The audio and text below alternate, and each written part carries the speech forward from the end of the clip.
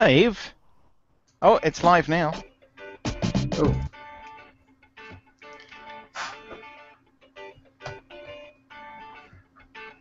That's your cue, Seth. You're supposed to be the Jazz first one to hands. talk. Welcome to Scalawags, the podcast about Scala. It's episode 21, and I'm Seth, and that's Josh and Dick, and that's Daniel and his cat. His unfeasibly large cat. I cannot believe the size of his cat. There's a lot of forced perspective happening here. Also, he says he wants more food. Somebody send rescue. Daniel is being attacked by an enormous cat. Yeah. We have an action-packed agenda for you tonight, our listeners. Oh God, Seth's good at this, man. That was a great intro, man. Yeah, that was great. I know. Your announcer voice beats all of our announcer voices. I can feel the jaws of evolution closing around my neck as Seth just takes it away, man. I used to do college radio. Oh wow, you're actually qualified for this. Holy cow! Yeah. So the goal was to have the cat do the intro, but you know. Yeah. he doesn't speak a lot except to whine about sustenance. Sustenance meaning like pet me, I won on the show, that sort of thing. No, yeah. More like sustenance being I just finished off my bowl of food and it's empty now. It needs more things in it. Okay. Well, since the people want to hear more about the cat, we should not talk about it. Exactly. There's plenty of websites for looking at cat videos and cat pictures. We are not one of those podcasts. I just want to observe. Did you take the cat to Strangeloop? I didn't. I thought about it. Yeah. But no, I don't think he would have had a good time in my hotel room. I had a good time though. Not in my hotel room. I don't know if he would fit on a plane. He looks enormous.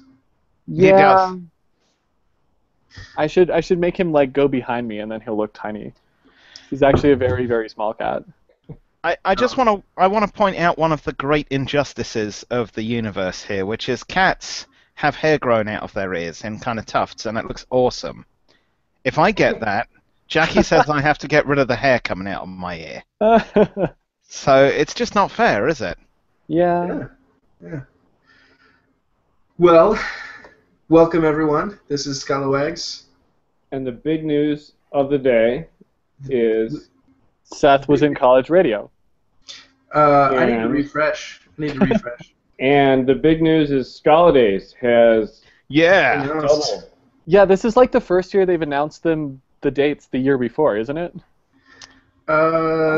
Is it? Maybe. I don't know. It's still so. Hold on. To be fair, that since there's two of them, the first one is in March, so it's about the same amount of leeway you had for the last Scala Days. It just happens to be in the year before because it's in March. This is true. Well, I am pumped. I want this to be like the first Scala Days that I make it to out of the last 5 years or something. Wow. Which one? Because there's two of them. There's one in the U.S. and there is one in Europe. Well, I'm definitely March. going to go to the one in San Francisco. March in San Francisco and June in Amsterdam. Yeah, man. I want to make it to Amsterdam, but we'll see. Yeah. Love Amsterdam. It's a great city. It is. I've made it as far as Rotterdam before I had to turn around and go home. You ran out of provisions. Well, no, it was in someone else's car. Yeah. Anyway, so I'm actually super excited by that. The call for papers is out, so everyone submit awesome papers, proposals, talk proposals. Submit awesome talk proposals, and come plan to be there. There isn't any new info, right? I mean, it's just the dates and the cities is all we know right now. The dates, the cities, and the CFP. Yeah, I think everything else is still... Everything else is left to your imagination, which is the most exciting possible thing. Well, on blog.typesafe.com, when they talk about the CFP, they say that it's being held at Fort Mason in San Francisco, if you need to know the venue.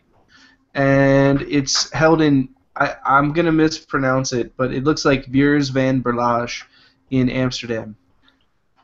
Beers? An architecturally notable building. That's like It all is? of Amsterdam. Do a Google image search for it. It's very cool. It's named after beers. That sounds good. Yeah. If you do a Google image search, I see Go to Amsterdam. And I believe the organizers of Scala Days last year and this year are the same organizers that do the Go to conferences. So Now, I could be wrong, but I'm pretty sure Fort Mason, I can't remember the name of the place. Fort Mason was where the Scala by the Bay was, I think. It was. Yeah, okay. I thought it was, but is then I it had by the bay? Is it by the by the bay, bay. or was It is that a right. lie? It is right by the bay. It's like right on the water. You walk down to the end of the building, and there's the water. Okay. It's that much on the bay. So the pictures I saw of Fort Mason actually look gorgeous. It was a really nice venue, actually. And there's this big foodie truck thing that happens there with Off the Grid, I think it's called, with all the food trucks, the gourmet food trucks that get together in this one place. So you don't go hungry. I'm a big fan of food trucks. If I could own a food truck and cook in that instead of my kitchen, I probably would. There's some really, really good ones in San Francisco. Yeah. I'm like my office is in Soma, and I'm very, very fond of this like spot underneath the expressway where you can't actually hear anything, but they put like AstroTurf down and they have a rotating set of food trucks, and they're all really good. So what this means is at Scala Days, you will have an endless supply of food As it should be. while you're at the conference. Yeah. Will you bring That'd be bring your food truck kitchen, Josh? I don't have one yet. Oh. I need to like level up to having the food truck status. He has to have an SBT plugin for it before he can do it. I have to, wait, the rule is once you write 3 books, you're allowed to get a food truck. That's I didn't even realize those things were related. And in Amsterdam, we'll have an endless supply of what? Of You even need to ask? so of mayonnaise and herring. bitter pollen, man. Bitter No, pollen. it's all about the cafes, man, and they don't serve coffee. Well, remember they changed it. It's not actually legal unless you're a citizen. Right, you need paperwork now, I think. Yeah, Ah, because they I had see. too many people who were coming there like specifically for that. Yeah, I Now can see that. it's all like if you want that, Boulder, I was going to say, marijuana Denver. yeah. tourism. Crested Butte. Just stay home. basically, everyone who would like to have a marijuana-based Scala conference should go to the Scala Summit. Indeed, they should. Indeed, they should. Everyone. Josh, that was an incredible segue. Well It done. was Wow. excellently performed. Scala Summit just happened. Do you want to give us a report of what it was like? How things went? Anything interesting? Yeah, sure. Oh, it was all good. God, I love that one. I mean, it's such a great excuse basically to goof off for a week, go hiking and mountain biking, do tons of Scala, and just like hack around with people who are interested in Scala for a week. It's so freeform that you can pretty much do whatever the hell you like. We built I think the highlight for me was because James Ward was there as well.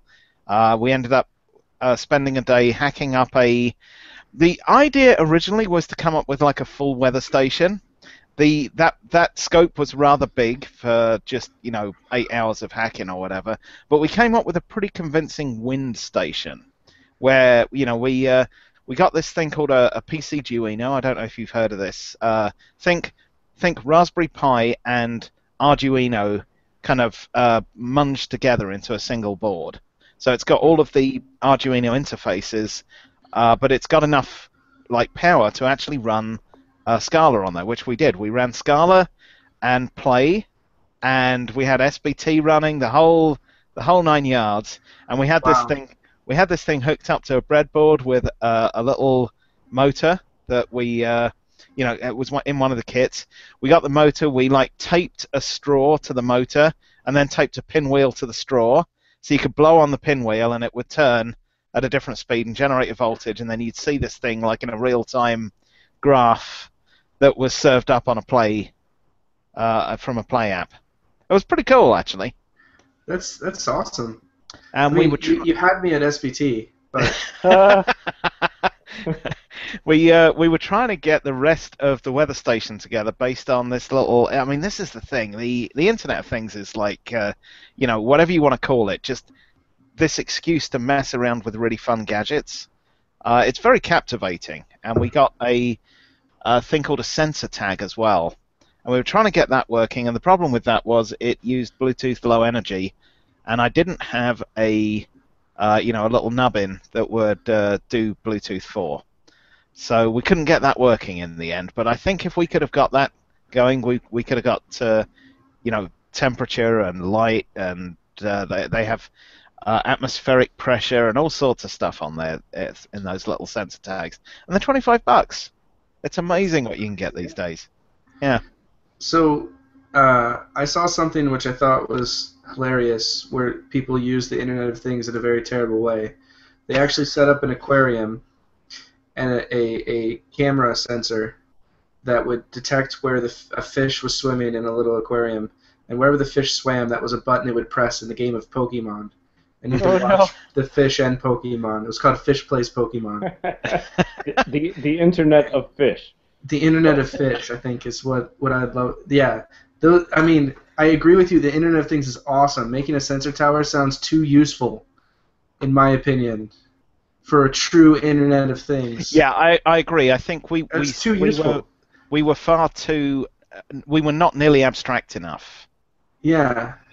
I remember the stories where, of course, as far as I know, they were complete hocus pocus. A complete BS of the.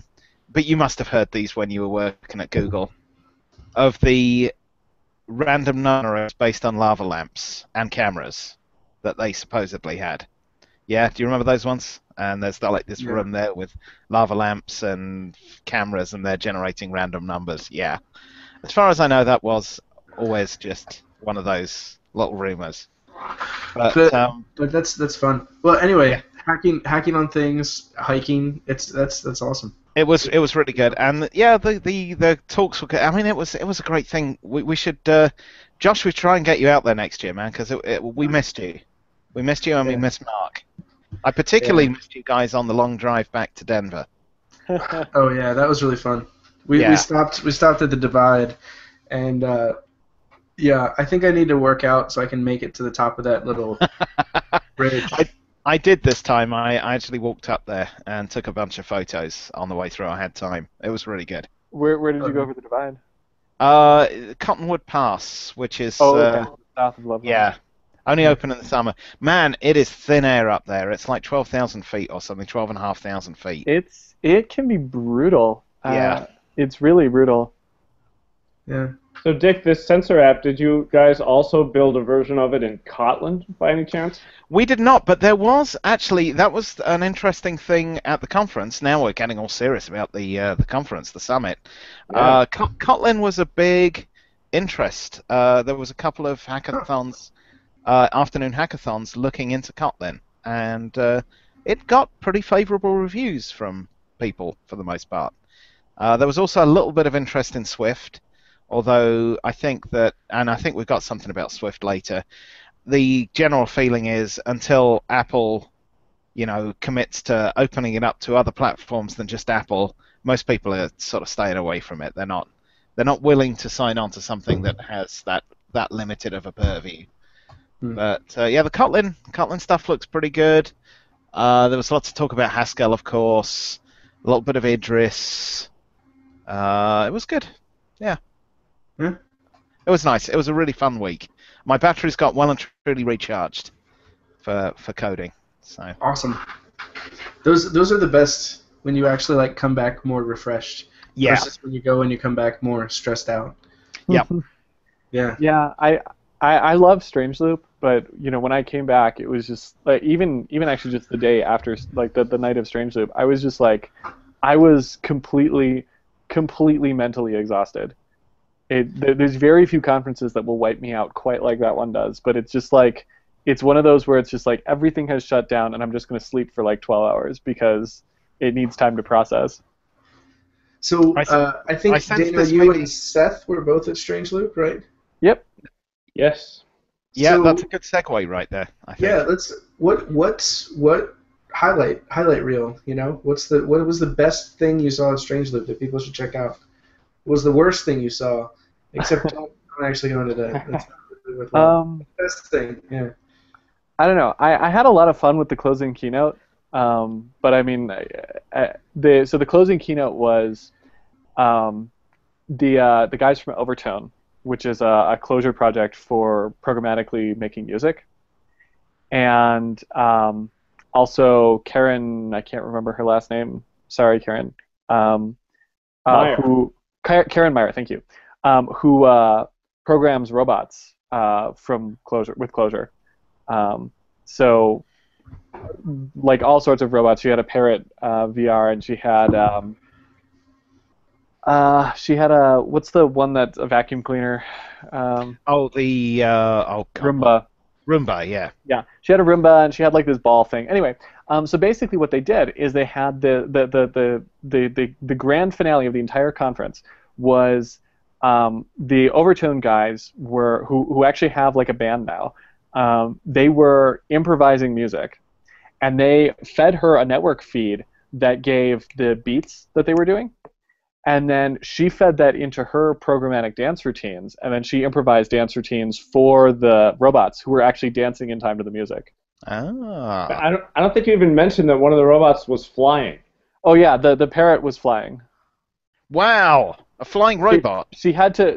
It was it was a parrot drone. She had to actually like take a leash and tie it down to a water bottle because it kept escaping.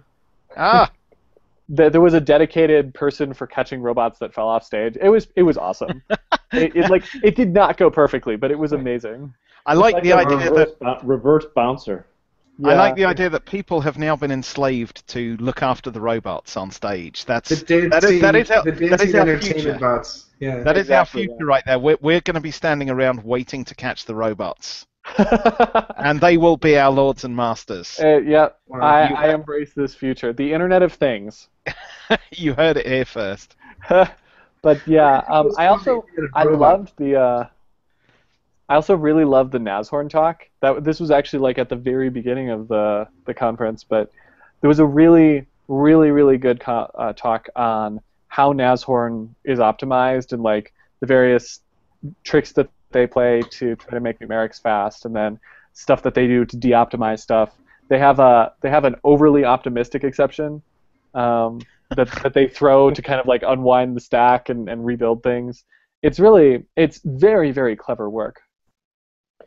I'm really looking forward to seeing the video of that one. I can't remember why I missed it. Did they? I think I saw in the title that or in the abstract that they were sort of proposing the work they were doing as a basis for other dynamic language implementations on the JVM. Yes. So this was basically the big. I think they've announced it separately, but I mean this was like the thing that they were kind of getting at. The meat of the talk was optimizing dynamic languages on the JVM is very hard. It's gotten a lot better since Invoke Dynamic, but it's still very hard. And optimizing JavaScript is hard as well. And they have all these like transformations and things like that they want to do that are too low level to perform on the JavaScript AST and far too high level to perform on bytecode. And so they kind of, it's very awkward. And so even just for them, they're developing an intermediate language, which they can compile their AST down to, and it's very close to bytecode. It has some things like named registers, and I think you don't have to resolve dispatch, things like that. But there's stuff like that, and in this IL, so they want to compile down to this IL and then compile the IL down to bytecode, and that's going to be very straightforward. But in the middle, they're going to have a lot of optimizations, and that's where they want to put the bulk of their, optimize your dynamic language here work. And the thing that's cool about it is because they can put the bulk of their work there, they can make it very generally applicable. So people who are writing dynamic languages can target this IL instead. They don't have to worry about resolving their dispatch and swapping out their switch points or anything like that. They don't have to worry about, tracking things like he gave an example of like a really stupid thing, right? Where you declare a variable that's like an int outside of a try-catch block. And then inside that try-catch block, you change it to a long or like a double, right? And then in the catch block, you use this variable. What type is the variable in the catch block? Well, I mean, from like in order to track that stack slot, like you have to do a lot of really weird juggling on the JVM to make that work, because the bytecode validator is going to kick you out if all your types don't align. Because remember, it depends on whether or not you threw an exception, if it's a int or a double at that point. So the IL wants to abstract all of that away, so that anyone who's implementing a dynamic language on the JVM can target the Nashorn IL.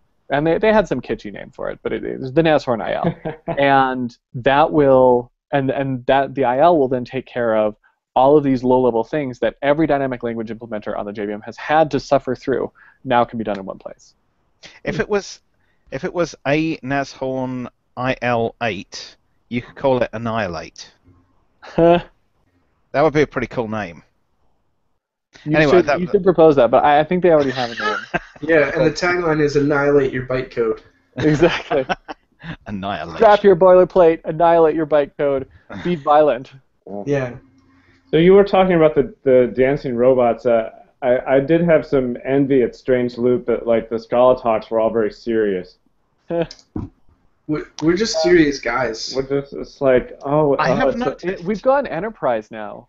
I met someone not long ago who was like, oh, you're a programmer, what language do you use? Say, oh, well, usually Scala. And they said, oh, so I guess you must be doing corporate stuff. I was like, I couldn't really deny it, right? I'm going to be an Idris developer now.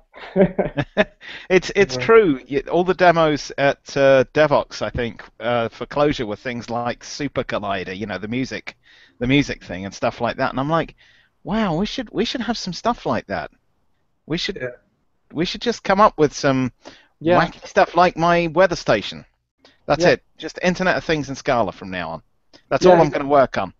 I'm sure I'll make a ton of money that way. I mean, Dan Friedman and Will Bird I've seen them come on stage and demo Scheme, and they'll demo it through the context of mini Canron, and they'll like build a type checker for the lambda calculus and like generate all possible lambdas that satisfy a certain type, or even more fun, like generate a quine checker and then generate all possible quines in the lambda calculus. Like they'll do just insane things. We should I don't know. I feel like the Scala community needs to do more things that are crazy because they're really fun. Maybe we can hire a clown for Scala Days. What do you think? I'm gonna submit that suggestion, guys. We need a clown, and we need dancing robots. The Scala clown. Yes. Yeah. So, that's interesting. I do think we need more just ridiculously stupid projects. I gave a talk where we did video streaming of like a dancing duck, where you take the video and you just like modify the video and stream it around, and it's kind of fun. But the example is a dancing duck. It's an activator template if you want to try it out. Yes, you can have your own dancing duck streaming thing. But I used to do a lot more stupid projects before I got paid to write Scala. Yeah. Like a lot more dumb ones. Like I had a plugin that would play the Nyan Cat song when your tests fail until they succeed. So I will remind people and point out we do have Shadaj, and he's awesome. He pretty much fills in all the fun that us old geezers that are too boring can't do. So why do you think it is that we don't have as many fun things in the Scala community? Maybe it's because we're all actually maybe the Clojure people can't get jobs doing Clojure, so their talks are about their hobbies, and like we're actually getting paid to write Scala, and so our talks are about our work. You laugh, but that is, I think, actually the case. I mean, there's Clojure jobs out there, like there really are. I don't want to downplay the success of the language because it's definitely gaining traction, but I think compared to the number of Scala jobs out there, it is still a much smaller percentage, unfortunately. So, like, when you talk to a Scala developer, odds are they are actually using it in their day job, and that's where the bulk of their Scala work is coming in. Because even if you're a really avid, very prolific hobbyist or open source developer, I mean, you're still working 8 hours a day, at least outside of these hobbies. So you probably have a lot more stuff in those 8 hours to talk about. Whereas the closurists, like, they want to talk about Clojure because Clojure is awesome, but the only Clojure they're doing is like this random thing in their spare time that they're doing because it's awesome and would never make any money. So they're going to talk about that. Yeah. Yeah. It's an unfortunate metric of language maturity, I think. I'm very jealous. So there's a comment here. It's from the question app, but it's not a question. It's a comment that John Pretty and Miles Savin should be the Scala clowns because they were amazing at the last Scala days. They were hilarious. I would call them comedians, not clowns, but it was still it was high quality. That was probably the best Scala talk I've ever seen. I am so mad that I wasn't there. I was so sad. Well, you were there, just when nobody thought you were. Yeah, I was there. Everyone thought I was a recording, though. I actually get that a lot. People come up to me at conferences and kind of poke me and like, "Are you actually there? Are you a recording?" I did have a moment where, when you were petting your cat a minute ago, I had this strong association of Dr. Evil from Austin Powers. There was this moment of, oh my God, Daniel is actually Dr. Evil. It's true. So he sits here while I'm coding, and he basically just sleeps and prevents me from having access to my touchpad. Excellent. So a few other questions about Strangeloop because we should wrap up Strangeloop and talk about our topic. Yeah. So Seth, anything? Oh my God, the enormous cat's back. Daniel, you grew a giant striped beard. So I saw exciting stuff at Strangeloop. I mean, there actually weren't a lot of Scala talks, although I did see two that were very good. One by Heather Miller about spores and how that's been evolving, and a really good compiler talk by T.R. Romp showing using lightweight modular staging in Scala to compile SQL queries to efficient imperative code. That was very neat. There were a few Scala talks I missed.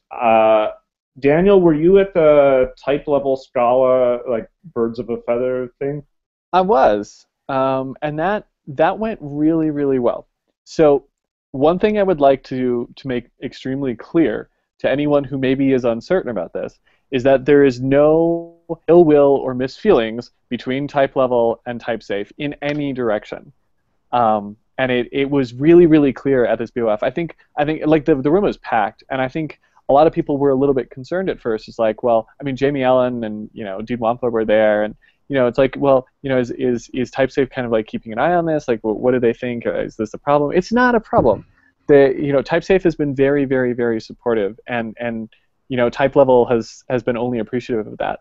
So the BOF basically just went through and answered a whole bunch of questions.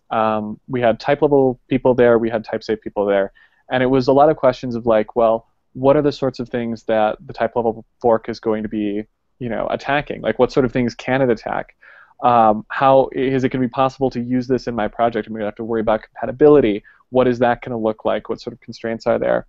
And it was really, really, really good. And there was actually a lot of fantastic, collaboration and solving that kind of came out of it. Because there's things that are very, very hard about doing work on a compiler, especially doing work on the Scala compiler, just from an infrastructural standpoint, right? The type level guys have the expertise and they have experience working on Scala C, but like being able to do work and do regression testing and actually check all these things and actually have your own locker and all that stuff, like that's very hard.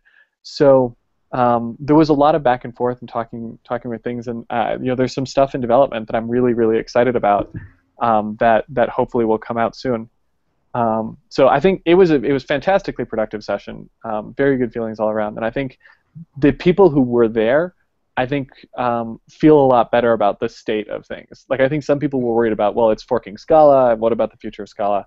I think everybody feels pretty optimistic about things now. Was that session filmed as well, or recorded as well? No, that was that's a shame. Were not recorded. Yeah, that's a shame because it would be good to get that out there. I think I fully agree. I've been sort of from the TypeSafe side. I've been talking to the type level guys, and it all seems to be everybody's very friendly. And when I read people's concerns, and they're like, "Oh, this is terrible. The sky's falling." I'm like, "No, this is actually, going really well." And the problem is convincing people. Seeing something like that, I think, would actually really help. Yeah. But anyway, yeah, well, I'm sure that I have no doubt that the word will eventually get around and people will understand. This is actually a good thing. One of the things I'm reminded about from this is when you hear Joe Darcy and Brian Getz and the principles behind the Java C and the Oracle Java compiler. One of the things they always talk about with feature enhancements is this matrix of features. And introducing a new feature into a language, it has to fit in with this matrix of features.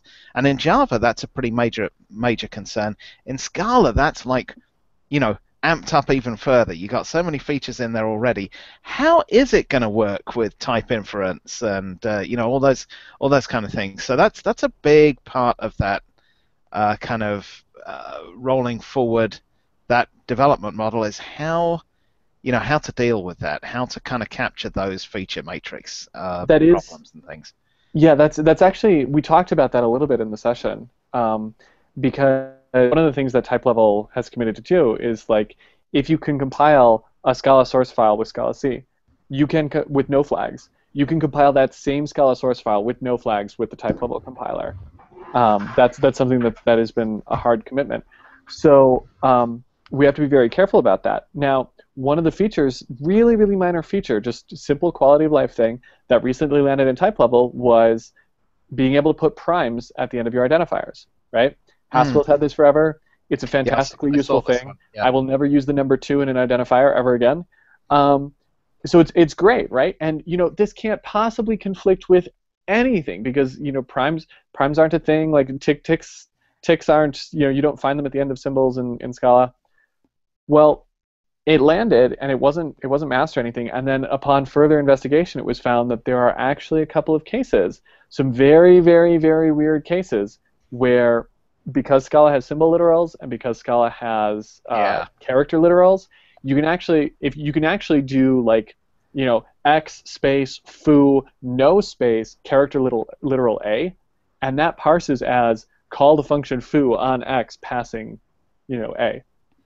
And of course, if you have primes, then that's a problem, right? Yeah. So it eventually had to get masked because we couldn't, there was just no way to make it not conflict.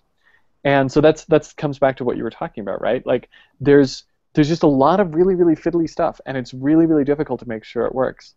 And this is part of why doing very, very careful regression testing is, if anything, more important for type level than it is for Scala C, because we're changing stuff.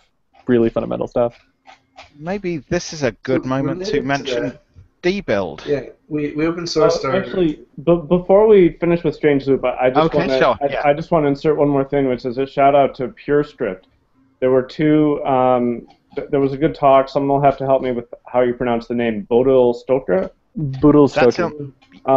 She gave a great live coding demo of PureScript, and then Phil Freeman, the guy who invented the language, did an unsession on it on Thursday night. That was really impressive. I've also been playing with the language on my own. The book that Phil wrote about the language is great. The whole thing seems really promising for people interested in doing sort of Haskell-like functional programming and compiling it to JavaScript. Okay, so that's what that is, because I think I've seen one of Bodil's talks before, and I think she used TypeScript in that one. So I think this is something probably related but new. So I'm interested in that as well. Yeah. Yeah, it's Haskell-like, where the one really big difference is that it's strict and not lazy. Got it. Okay. Cool. So, but dbuild. Dbuild. All right. Josh, take it away, because you're the dbuild guy. Okay. So yeah, we open sourced our the thing we use to do regression testing on the compiler. It's actually more of an integration test like build kit. So it's like a meta build, if you will. Like it builds other builds. And the basic idea behind dbuild is that everybody lies when they declare dependencies. That is, you declare you depend on like 1.0-snapshots, but dash snapshot isn't like a thing. Like that's whoever recently published a snapshot. That's the one I want. It's not necessarily useful. So what dbuild tries to do is you give it a bunch of source repositories, and it tries to figure out the actual source level dependencies. Then it constructs a hash of all these dependencies, and you get a unique ID for the thing you're building.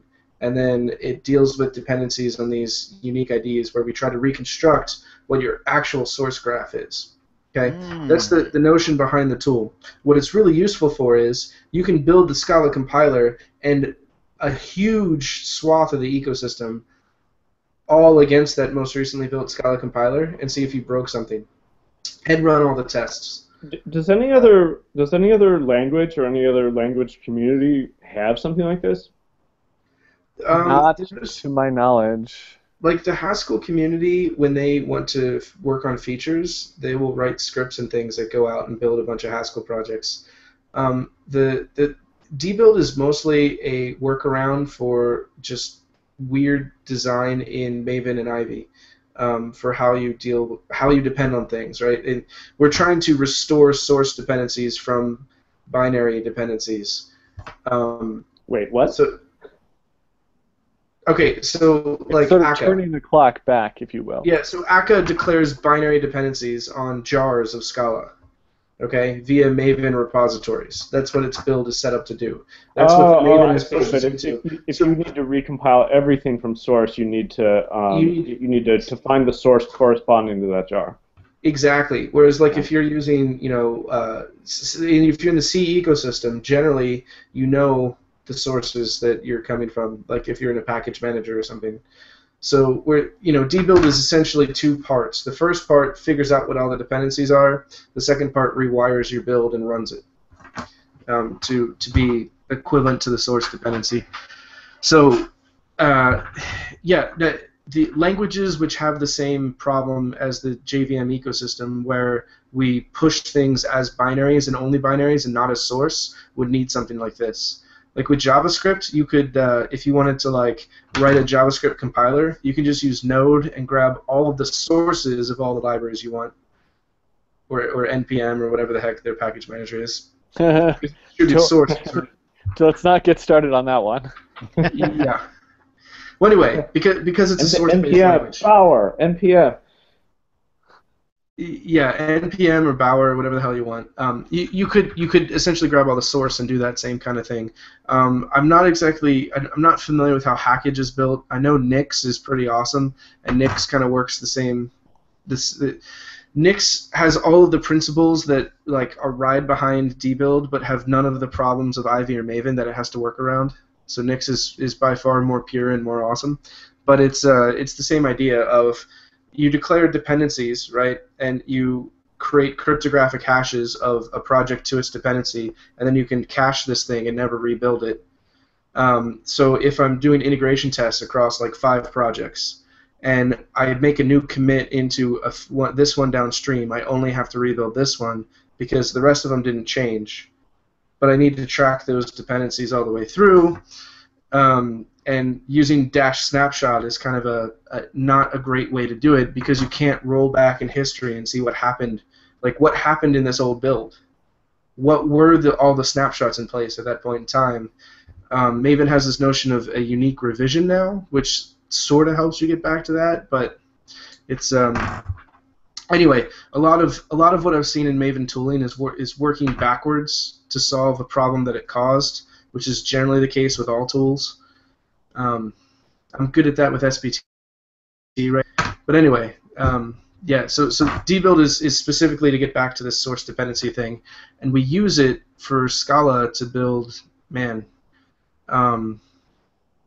It's like 1.2 million lines of code of Scala across 45 projects. That's our regression test suite right now.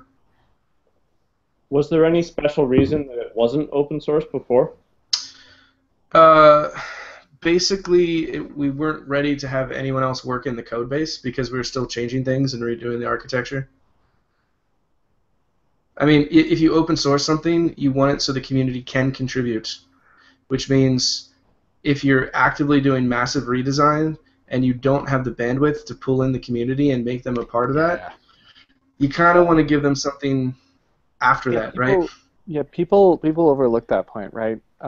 Where it's like you want people to look at your project and you want people to want to get involved in it. Everybody kind of has this initial sort of novelty thing that's going to get them over the hump of like, well, I'm going to dive into this source code just a little bit and see what it's all about. And then there's a certain subset of those people who are going to want to contribute, right, and who are going to want to push it forward. You only get one chance to appeal to those people via novelty. Yes, that's it, exactly. One chance, and you want that to stick. And I think people can level criticisms about like, well, you should just put it in the community and like do the development in the open and whatnot, and let things fall where they lay. But the truth is that that's just a recipe for open source abandonware, or if not abandonware, just like abandonware by everyone other than the company that's pushing it forward. Yeah, I think it's better to, like, fix it and get it out there and build a community around it. When the typical story when something is still sort of in development like that is people get interested, they do a bunch of they do a bunch of contributions. Meanwhile, there's massive changes happening, and then all of their pull requests get either ignored or denied just because they won't merge in anymore. And that just creates bad feeling, and then they clear off and decide, that was a waste of time. I'm not going to do that again. So yeah, I think that's kind of that's what you want to avoid, and it sounds like that's what you were trying to avoid, Josh. Yeah, we want it so that when people come in with ideas that may even disagree with what we thought dbuild would be, but are good, that they can do that, right? And yeah. We were in the middle of a massive refactoring, so if someone would come in and be like, well, there's problems here and I see a way to fix them, but we're halfway through this refactoring of going this direction, and yeah. Anyway, it's easier to start with, okay, here's what it is, and we have a blank slate now of where it could go. I have expectations of where it might go, but we don't have any. We have some internal things that are driving dbuild development, but nothing that would be a massive refactoring like we had, right before the release, where it was just a huge consolidation of things and changing of APIs for certain features we needed. The modularization of Scala actually was 6 months of refactoring in dbuild. Dbuild is it's a one-man person project, just during that time. But yeah, it was basically what is a man person? Man person? I don't know. One-man person. What project managers deal with like man months and man weeks, and I don't know.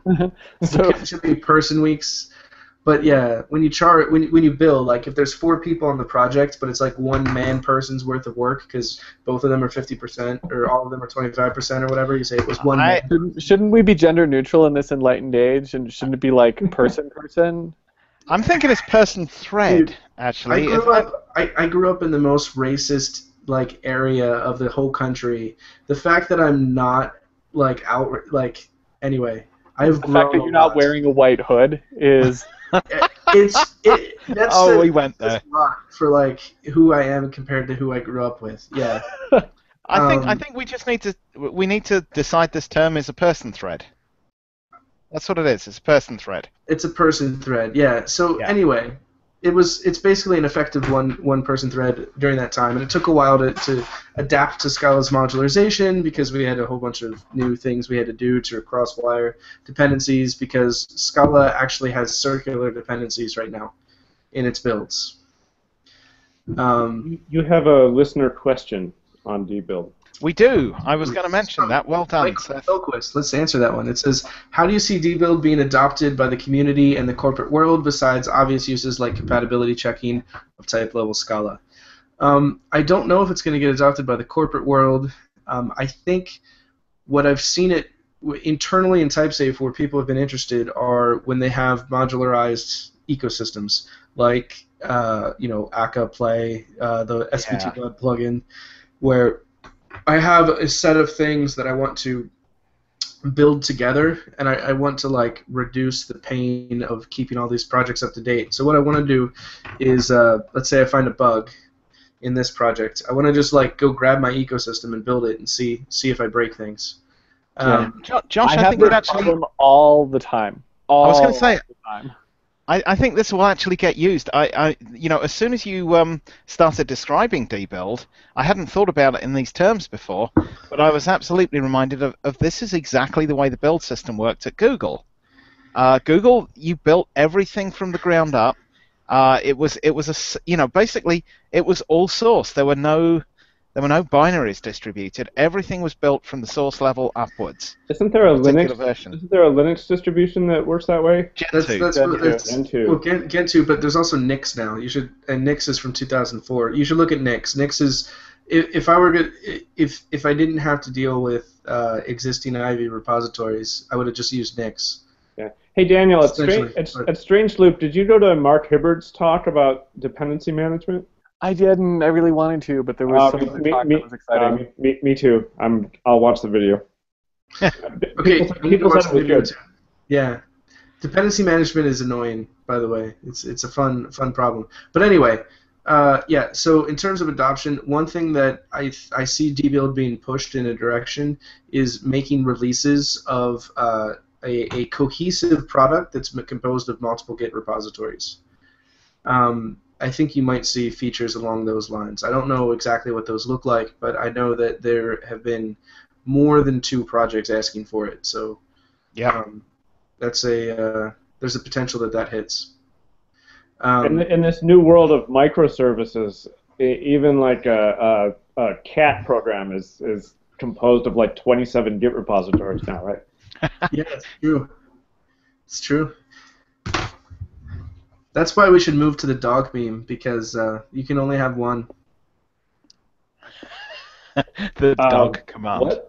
If you're a dog person, you tend to have like a dog or 2 dogs. But if you're a cat person, you will go all the way to 30 cats. I'm talking about Unix cats. I'm not talking about cats. Oh, sure. But I like the idea of a Unix dog command. Now that I think of it, it's actually been quite unfair to the dog-loving population that Unix has had a cat command but not a dog command for so long. I'm going to set out to write a dog command. I'm typing brew install dog right now just to see what happens. No. Speaking of which, hold on. Okay, so dbuild, what does the D stand for? Dog. Initially, it stood for distributed, as in you have more than one source repository that are distributed, and you need to build them together. But everyone was like, this doesn't run on a cluster, so it's not distributed. And I was like, but it is distributed. You're just not thinking of distributed right. And that never You're not thinking fourth dimensionally, Marty. Yeah. So then, before we open sourced it for real, they're like, okay, let's think about the name. And we had been calling it dbuild for so long that a lot of people were locked in on that. So to torture the renaming committee, I was like, well, if we're going to keep calling it dbuild, let's just call it doggy build.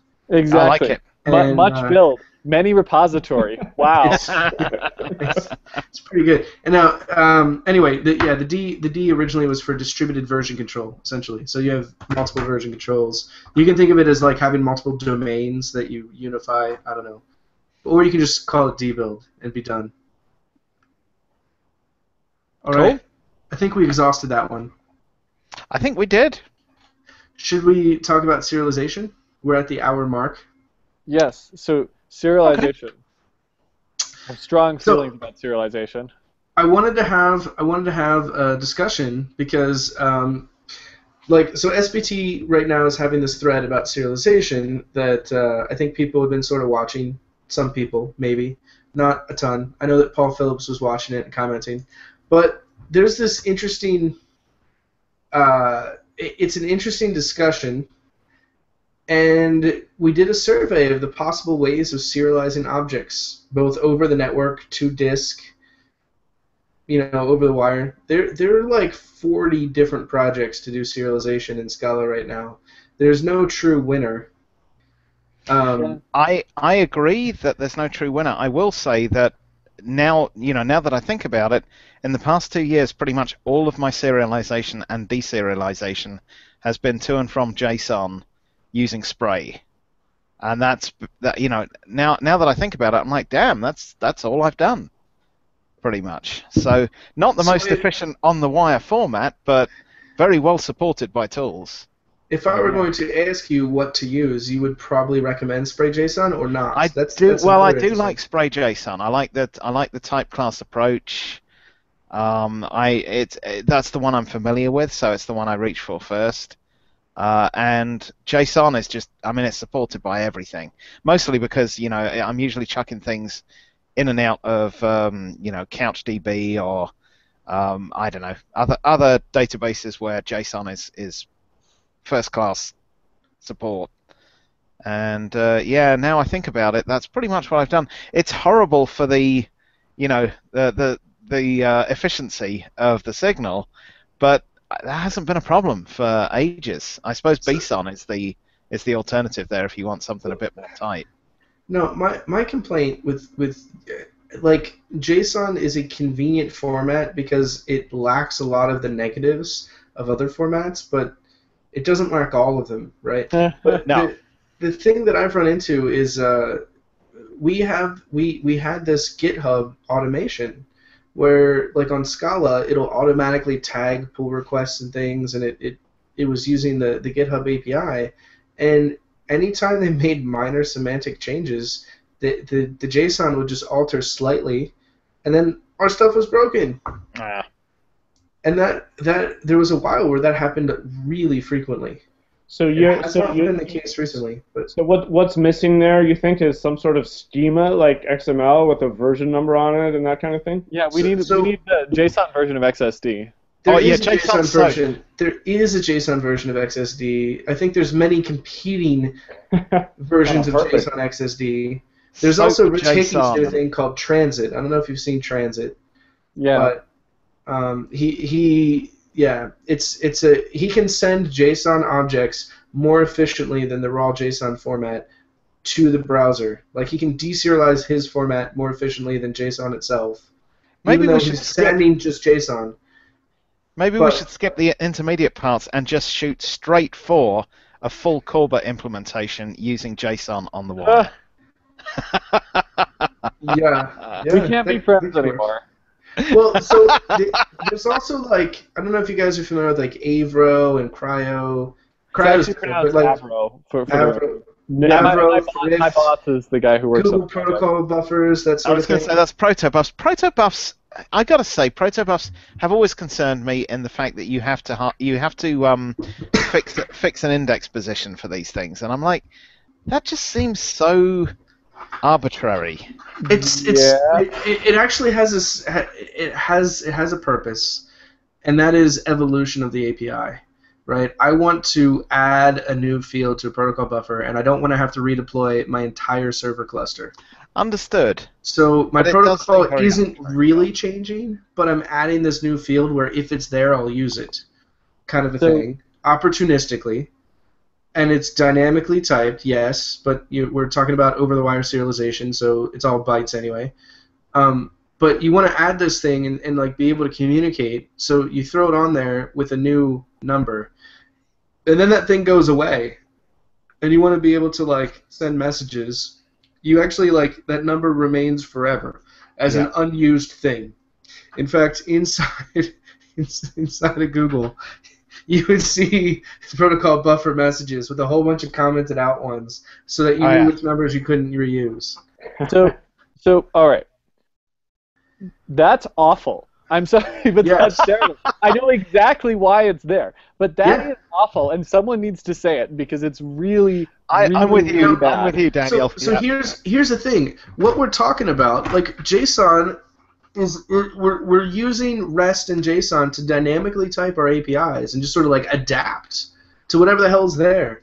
I really want the ability to do two things with serialization. So for SBT, I want to be able to define a protocol that's extendable. I want to have a protocol that people can communicate with, and semantically I won't change this protocol. If you can communicate with these messages, right, you get it. I want to have that be documented. I want you to know what that is. I want to know where the extension points are.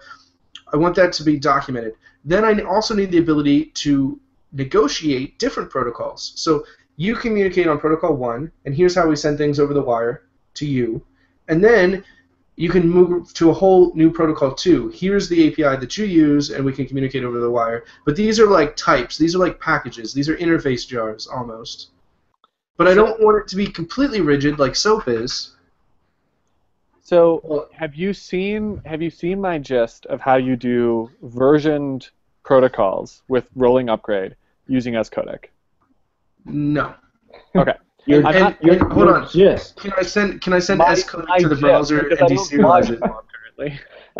That's such a casual way of putting something so important out.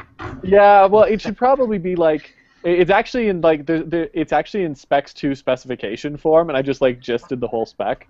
I should probably like put it in. I should like put it in the scodec repo as like a case study or something, but I'm not sure that would be suitable for Josh's purpose, but there's some ideas in there that I think he would like. Specifically, the whole thing is very strongly typed. I don't buy the whole bits on a wire excuse. It's very strongly typed. It's ridiculously fast, and the versioning is strongly typed. So if you have messages that have evolved between versions, and I show multiple different types of evolutions in there, the compiler will actually catch you and will not allow you to compile without providing a deserialization for a particular version, even if that deserialization is the same as another version. So I also have some examples of how you can do. What was that? I'm looking at it right now. It's called specs or scodec.scala. That's a clever name.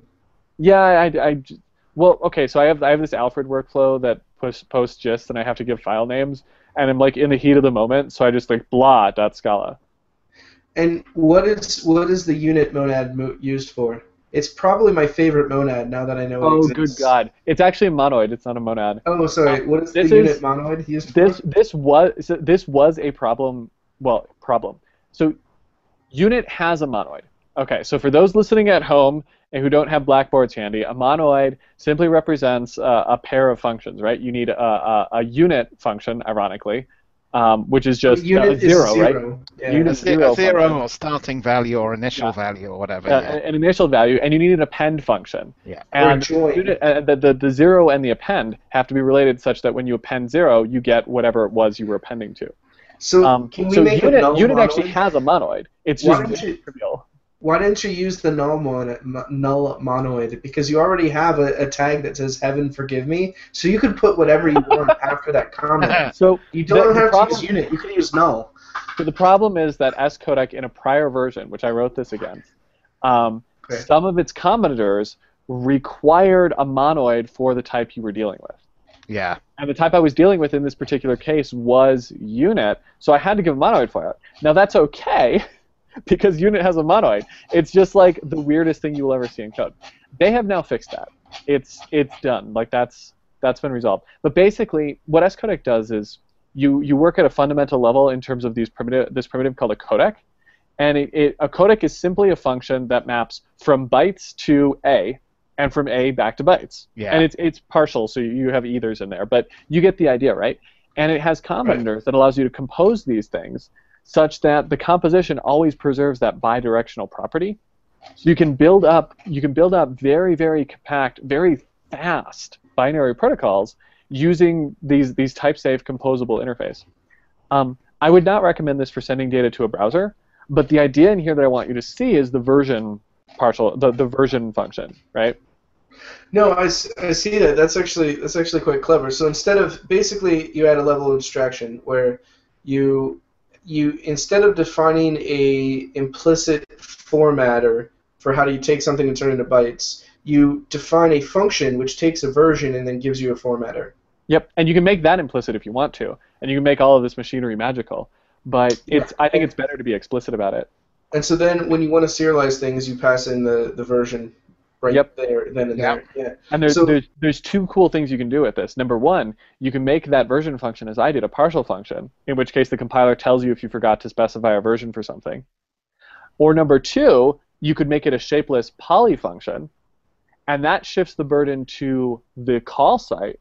And the call site would have to say, oh, I have different logic for different versions. And the compiler would verify that the call site is handling that correctly.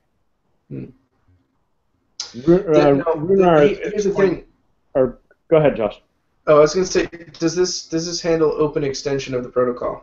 So, like, specifically for SBT, this is a problem that we have, which, again, we could be inventing. But we have a protocol layer for core SBT, but we also have plugins. And we want to allow plugins to communicate either, like, to disk and back to themselves, or over the network to the UI, right? Whoever's connected to you. Either it's the terminal or IDE or whatever, okay? So there's this protocol extension bit where you have a protocol that encodes within it a subprotocol for the UI that you need to serialize things in and out. So you could do that with scodec, and I give some COM editors that make that possible. They're now in scodec's core repository. Like some of the backtracking COM editors give you the ability to like test stuff and then back out and like work off of conditionals within the stream. But I don't demonstrate that use case in my gist really. Okay. So you could probably do what you're talking about, but you would need to use some of my backtracking COM editor stuff. Yeah, just curious, because that's like, now the question is this how you should be thinking about serializing things over the network? Like, should you be thinking of, I have this protocol, I'm going to lock it down, document it in one spot, write all these things to serialize in and out, then, oh, I need something new, I redo the protocol, create protocol 2, change my serializers so I know how to serialize version 1 and version 2, and go. Is this the right way to deal with network serialization? Like, to think of it that way. Well, you notice that my code actually serializes version 1 into version 2 things. It's just a little confusing to read it because all the versions are coexisting simultaneously. But like, I tried to comment it to make sense, but like, it's like if you see the partial functions that don't have cases for every version, that represents a state of the application before those later versions existed. So when you see multiple versions, that actually means this is a state of the application where version 4 existed, but I still have clients out there talking in terms of version 1. But I don't want to have like 7 different versions of my ADT internally. I just want to serialize to point, right? So I write a codec that serializes point in all of those different protocols and has default values or conversions as necessary. I'll have to look into it more, man. But yeah. I Josh, when you proposed this topic, I said, oh, okay, yeah, but it's a depressing topic. I want to. I mean, it is. Isn't it? Like, is this what we enjoy about programming? It's like, yeah, bits on a wire. It's all the different ways of doing it, and then even once you've picked a way, there's all these versions within that way that you've picked, and it makes me want to just curl up and. You know what it reminds me of, though? It feels like dealing with binary compatible APIs and bytecode, right? I mean, it's very so. You're sending. You have bytes, and you need to figure out what they mean. Yeah. I want some brilliant person to have some deep insight into how this problem can sort of be avoided before it even starts. Well, like if somehow so we have values in memory and then we have bytes on the wire, and it's like, can we somehow prevent that difference from even arising? Well, this is like a fundamental thing with like applications in different state, right? You can think of it in terms of people too, right? So I have my brain state that I want to transfer to you, Seth, right now, but your brain is in a different prerequisite state than my brain is. So I have to find the metaphors to encode my brain state in such a way that you can decode it and sort of arrive at the same thought process, right? I mean, we call this language. This is a very hard problem for people too, but it's with computers, I think it's more kind of in your face because you actually have to be precise about it. I would like to talk about this at great length one day. I'm hoping that at some point that will become possible. This is something that I've actually done a fair amount of work in the last couple of years, and it's all been under contract, and we're trying to figure out ways of getting some of that out there into the bigger, wider world right now. So, but yeah, I think sort of what Seth's aiming towards is something that we sort of hit on glancingly while we were doing this stuff, and it is quite interesting. So, So somebody commented in the question. Stephen Gangstead says there Yeah. is such a thing as JSON X, which is representing JSON as XML. Oh dear. That's what makes I me feel sad. dirty just for reading that. So That makes me sad. you have the JSON, and then you have the sharp edges that you can cut yourself on. Exactly. The angle What's brackets. cool is Oh, my eyes! can you make an XSD for JSON XML? So here's actually something that's an interesting property of these two formats. You can take any JSON document and represent it in XML, and it's actually kind of trivial to do that. You cannot take any XML document and represent it in JSON. XML is a strictly more expressive language. Sure you can. What you can do is take the XML, stick it in a string, and put it into JSON. Done. Yeah. Okay. That, I guess... And I was about to say you can do the same thing from JSON just by sticking it in C data. Related. Have you guys seen Transit from Rich Hickey? Yes. I was just looking at that in the link, actually. Yeah. I was sort of reading up on it in the background here. It's definitely an improvement over JSON. Like if you have to use JSON because you're gonna send crap to a browser and pull it in as a JavaScript object and then manipulate it, it's better than JSON. Right? It's better. It's more efficient. It has some really cool tricks and compressions that are optional and interesting ideas. But I think it still suffers. This whole notion of protocol and versioning and like understanding what your interface is from this guy to that guy. If you want to have some sort of type system around that and some sort of like, here is what we support and how we support it, and I'm going to maintain this. If you want to do that. That's completely not solved by Transit. You can still use Transit, but that's the thing I want. That's the piece I really need. This gist that you have, I'm still mechanically doing all of that work. Protocol buffers, call it what you will. They tried to give you types to represent. Here's my specification of our communication, and here's what this message means and what it does, and it's thinking about it from the protocol side. You can still use Transit as your transport layer. You could still use you could still have something generate picklers and all that kind of stuff from that, but you lose flexibility on one side or the other depending on what you do, or safety or description. Like I get really frustrated using REST APIs that have terrible documentation all the time, and you hack with what you see in the REST API and get something working, and then it breaks shortly thereafter, right? All the time. Yeah. And then now that I'm maintaining a project that has an API, I get frustrated with not being able to like prevent myself from breaking clients. Essentially. Yeah. I want to make sure that I don't break existing clients that are out there that are using my stuff, or if I do so knowingly, and I have some sort of hook to tell them, upgrade. This version no longer supports that version. So, I don't know. That ecosystem does frustrate me, and I was curious what you guys use, or if we just sort of, I think most places I've been, you sort of throw your hands in the air and just go dynamic. Yeah, I write all my pickling in Ruby. Which I then compile to Haskell, and then run that in Scala. Exactly. I have a Haskell DSL that encodes Ruby in the language. It's pretty exciting.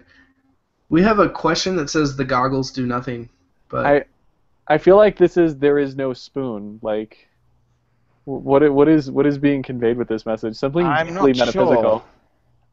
He does have goggles on in his icon. Maybe that's what he's referring to. The parrot is real? Yeah. The goggles do nothing. It's very deep, I think. Yeah. Definitely. I'll ponder that and see if I can come up with a really good philosophical answer to the goggles do nothing for the next Scalawags. I'll take that on as a background task. I think we should do that. In any case, I think we're done ranting about serialization. There's a bajillion frameworks out there. They all do different things. Yeah. if you want to take case classes and dump them to disk, there are lots of elegant ways to do that. If you want to maintain protocols, there are other ways to do that, and they're competing. Apparently, Daniel has a gist that we should all read. There's more context now, which is the goggles do nothing regarding the JSON as XML. Oh, yeah. Okay. Yeah, sorry, the goggles do nothing to prevent how sad we are about JSON as XML. Got it. Yeah. Got it. Yeah. Nice. I don't know. I'm never going to forget that now. In fact, we should make a Corba specification for how you send JSON. As Using- XML. Using XML. Yep. Yeah, can we Corba services? I like it. I'll bring back Cobra, I say. Here's a question from Mike Bilquist. Do we have thoughts on the Go compiler targeting the JVM that's written in Scala? Doesn't Go on the JVM defeat the point of Go? Well, the interesting thing is, if their compiler is written in Scala, that's what? Well, Scala is actually an excellent language to write a compiler in, but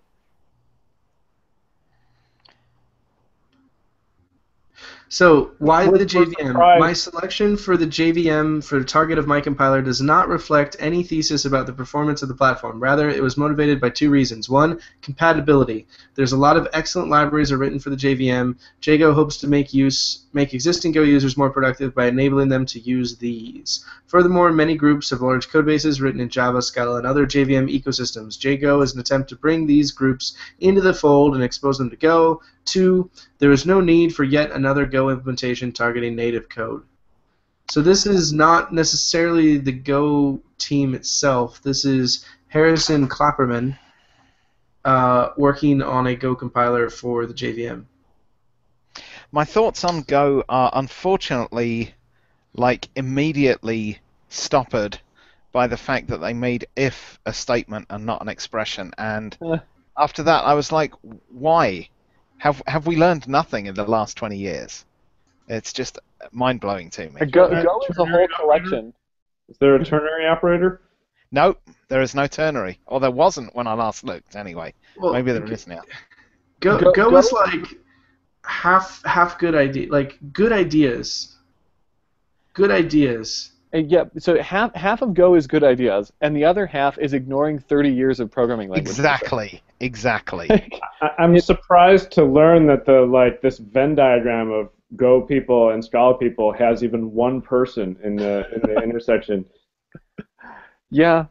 To be fair, there's some things that I like about Go. One is it compiles natively. Yeah. I do miss that. I was working on a C Haskell compiles project, natively, though. and I was like, holy crap. Yes, Haskell does compile natively. And, yeah. Yeah, there is still no ternary operator in Go. I just looked it up. You have to use variables. You have no option. Nice. It's just like, my goodness. It's and Paul Phillips said it. He said it's an interesting language. If only they hadn't thrown out 30 years of learning. Yeah. It's all good. It's all good. You know what the coolest language coming out of Google ever was? Go. The coolest language. Which one? It wasn't Dart. But It wasn't Dart. It's not Dart. In fact, there was a quote my one friend said where, you never hear anything awesome about Dart. Like, when you talk to people at Dart, it's not like, oh man, this is a great language. You kind of hear like, oh yeah, there's this Dart thing. Yeah. Which is kind of interesting. Anyway, no, the language that's the most exciting is the generic configuration language, otherwise known as GCL. Internally, they call it the Borg configuration language. Oh, right. Called BCL. That was the coolest language that came out of Google. The closest thing externally that you can see to it is Nix, their language, or TypeSafe config is sort of there, but missing a whole bunch of features that it would need. But GCL was pretty much the best language internal to Google, in my opinion, that you could use on a daily basis. Michael is pointing out on IRC that we should retroactively slot Jago into the esoteric ecosystem segment. Yeah, Jago actually does sound like a really awesome It's fairly esoteric, yep. Man, I mean, but if you're going to write a random language for the JVM, it should involve cats or dogs. Just, Daniel, where's your cat? Yeah, he's like on my lap right now. Oh, okay. All right. Good. Well, Daniel's actually working on the My Little Pony language. Yes. So, yes, in collaboration with Boodle Industries. Looking forward to seeing what that one has. Lots of love and friendship. I hear when there's a compiler error, its eyes get really big.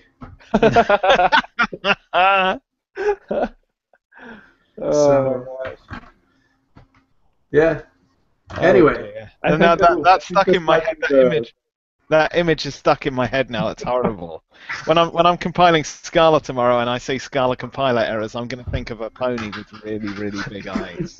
Like crying. Why did you use the wrong type? Yeah. I have to do this again now. A little teardrop falling down. Oh no. Anyway, I think that might be the closing image that we leave our listeners with. I think I broke our podcast. It's gone. Yeah, destroyed. Yeah. If you were to quantify Scalawags in terms of ponies, there would be tears involved somewhere. Oh dear. In any case, all right. So anyone who's listening on audio should understand that Daniel actually does have a cat on his lap. Yeah, I guess that would be very confusing if you didn't see the video. This isn't just a conceit. Yeah, and usually before we go live, one of the cats and/or dogs of the other members shows up somewhere. Generally, yeah. So it's just my turn. There was actually a good moment. I don't know if it'll come out on the big video picture, but there was a great bit earlier on where Daniel's cat turned kind of, had its full head pointed towards the camera. And it had kind of the demon eyes going because of the light reflecting. And it was truly awesome and somewhat terrifying at the same time. Yes, Daniel has become a demonic cat. Not unlike Scala itself. Yes. It's true. So just to follow up on this podcast, if you guys want to discuss anything, we do have a mailing list, which is not very active. And I think the mail that we had in the past, between last episode and this one, said, I see there's not a lot of activity here, but I wanted to... So please, comment. We have suggestions for people to interview, which we're going to follow up on and try to bring them on. So if you have suggestions, please make them. If you, we join the mailing list, discuss things with us. We love talking, as you can tell, after an hour and a half. And, thanks for listening. All right, so that's it, I guess.